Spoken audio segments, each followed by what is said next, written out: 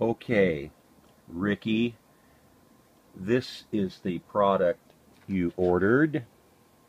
This combination of these items, along with some Fizz-Giz carbonation caps, is the product known as the soda rope.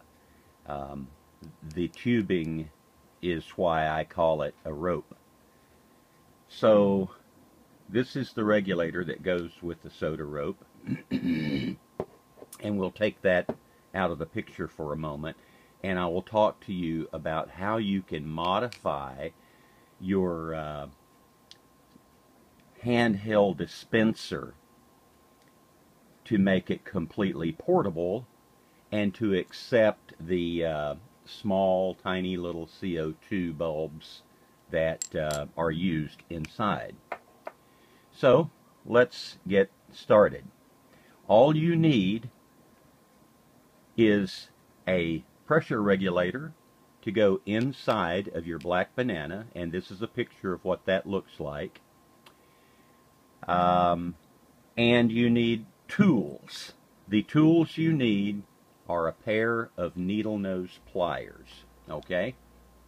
This is the only tool that will be required. First, you open your black banana.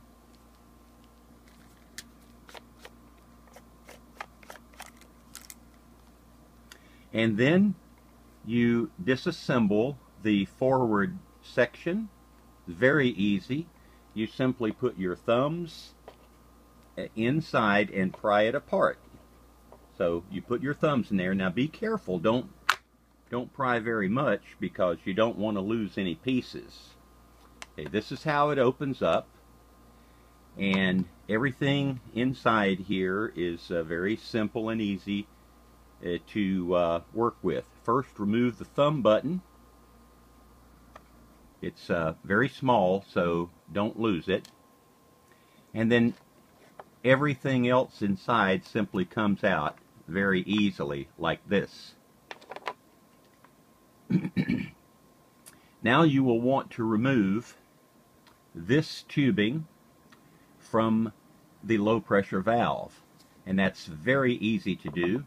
You use your needle nose pliers and grip the tubing here, and be careful. Do not bend it.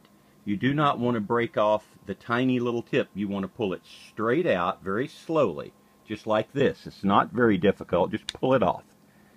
Okay? And now you can get your rear section by pulling out all of the tubing and saving the tubing for later. The next thing you do is connect the pressure regulator to the low pressure valve, and it's very simple and easy to do. Again, straight on. Do not bend. Be very, very careful and go straight on. It's not difficult. Just wiggle it a little bit, and you'll see that it goes right on. Okay? Very simple. Now you'll notice the pressure regulator has a lug here, a little tiny lug here, and one over the other side. These lugs fit into the casing right down right here where I'm pointing.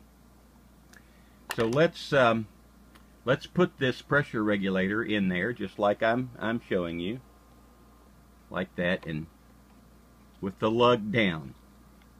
And then up here, this hole fits over this pin.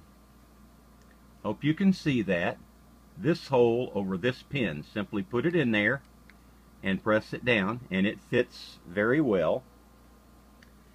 And this flange on the tip fits right into a slot near the end of the shell casing. So I will show you. You simply put it in there and press it in, and now everything is inside. You have your pressure regulator, your low pressure valve, and the tip. Now carefully place the thumb button onto the tiny little post you can see right there. There's a hole in the thumb button. Yeah, I think you can see the hole. Okay, so that hole goes on that. So it pivots. It allows the thumb button to pivot, you see? And your thumb button gets pressed up and down. So now you can put the two halves together. Very simple, very easy. Just line them up carefully and squeeze them together. I usually squeeze here and then I squeeze here. Now you are ready to use the pressure regulator inside as a completely portable unit. This CO2 bulb has already been used, but here's how it goes in. Very easy. You put it in the cup, and then you screw it on, and you screw it just till you hear it puncture. You don't have to close this gap all the way. You can, just turn it. It doesn't have to be completely closed. This would be sufficient to puncture the disc, and now if you press the thumb button, gas would come out of the CO2 bulb. And for storing a CO2 bulb inside, you can simply turn the CO2 bulb around backwards and store it for future use as a portable device. So this item is completely ready to use if it has a new CO2 bulb inside, and it can be totally portable for your purposes. You can save this item for future use on the paintball tanks, and of course this other item that you removed, this item can be stored for future use with this item. So it is very easy to make the transformation, as you can see.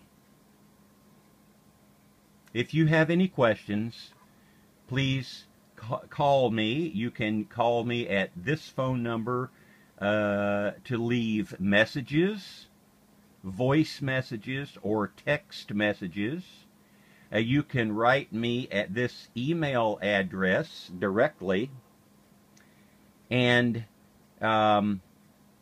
you can call me on my cell phone number, as you already know it and have it on your phone. Thank you. It has been my pleasure serving you.